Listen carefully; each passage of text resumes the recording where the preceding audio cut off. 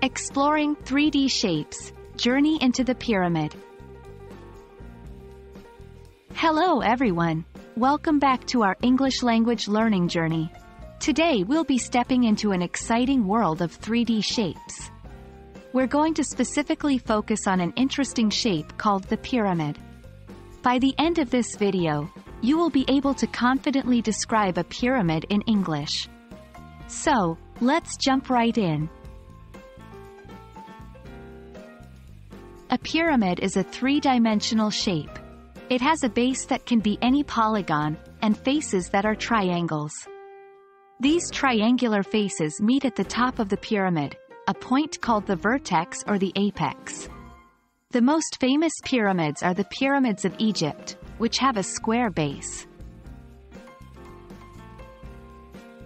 When describing a pyramid in English, there are a few key words and phrases you should know. Base. This is the bottom of the pyramid. In a regular pyramid, the base is a perfect square, but it can also be other shapes in different types of pyramids. Faces. These are the flat surfaces of the pyramid. In a regular pyramid, these are triangular. Vertex or apex. This is the point where the faces of the pyramid meet. It is the highest point of the pyramid. Now, let's practice using these terms in sentences. 1. The pyramid has a square base and 4 triangular faces. 2. The apex of the pyramid points directly up to the sky. 3. Each face of the pyramid slopes inward towards the vertex. Remember, practice makes perfect. Use these sentences as a model to create your own descriptions of pyramids.